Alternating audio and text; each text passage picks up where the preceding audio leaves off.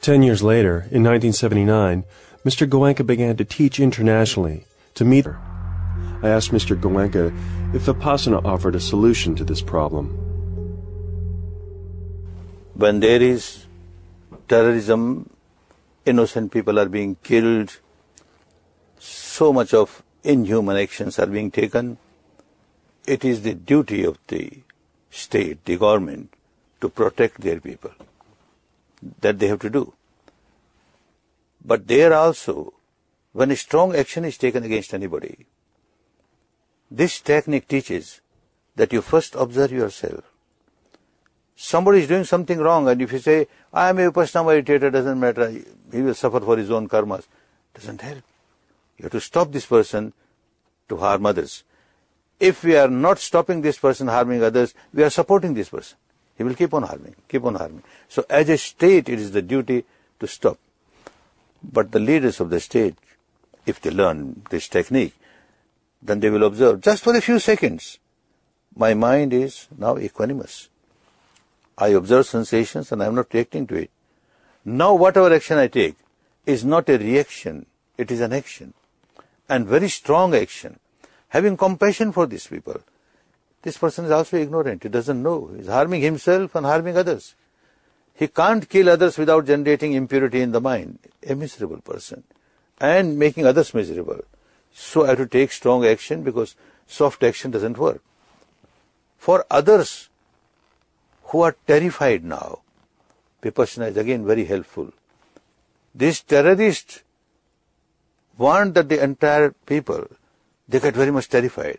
And then kneel down before them, all right, whatever you say, we agree. Because you are so much afraid. The technique says, don't be afraid. You keep on observing there is fear, you keep on observing there is fear and sensations, you come out of sensation, and you are fearless. Let things happen. You are fearless. But with fear, you are spoiling the whole atmosphere around you. So technique helps those people who are full of fear because such an inhuman thing has taken place and it may take place again any time. So the fear is there. How to come out of that fear? And the state has to take action with a balanced mind, with compassion, but very strong action. This is the only solution. And slowly, these people also will start understanding, especially in the prisons we find, very hard criminals, people who have done murders, and how they change. It is a government's work, we cannot see anything, but those people who are now out of these terrorists who are now in prison, have been taken in prison, if not all, if some of them start practicing this, a change will come in them and then the word will start spreading amongst them.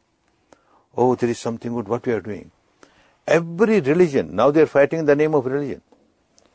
Fanatics in the name of their own religion. They want everybody to be converted to their religion. That's the madness. And when they start observing, they find that, oh, my religion, I have not understood my religion. My religion says so. My religion says so. Every religion teaches morality. Every religion teaches purity of mind, love, compassion, goodwill. They will start realizing. And a big change has come. A number of terrorists in the prisons. This is how the work can start. On the one hand, there is a mass of terrorism.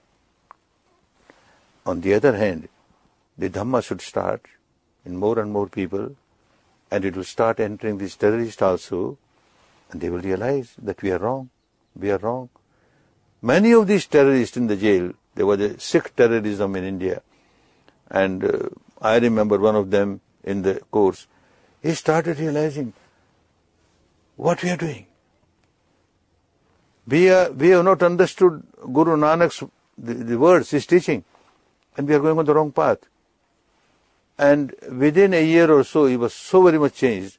He was never given any parole to go out of the jail.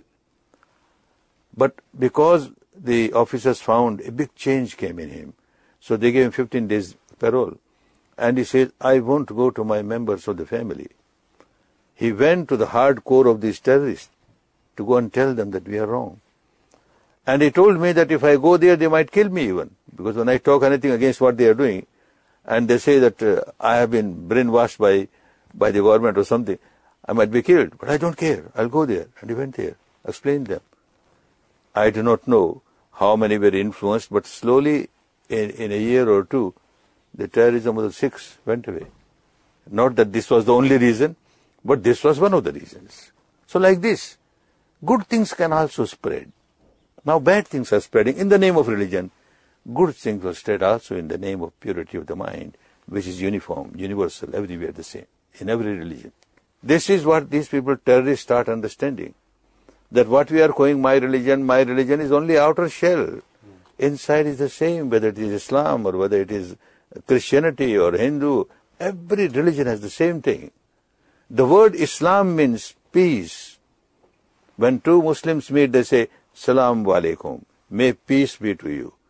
And other replies, Walaikum Islam, may peace be to you. Look, the Dharma says peace. And what is happening? Because they give importance only to the outer shell. Not only Muslim, don't blame them. Every religion has become corrupted because the outer shell has become so important. The inner essence, they talk of inner essence. Everybody will talk of inner essence, but nobody will practice. That is the essence. That is what Dharma is. And that is what Buddha emphasized. Nothing else except morality, control of mind, and purification of mind. Do you think we're born pure? And if so, where do these impurities begin? It is beginning every moment. So somebody says, when it started, we can't go to that. Because every moment impurity starts because of ignorance. One does not know what is happening and what one is doing deep inside. And of course, according to the enlightenment of Buddha, and according to people who reach the higher stage, there is a constant flow coming from behind. So, life after life, the continuation is there.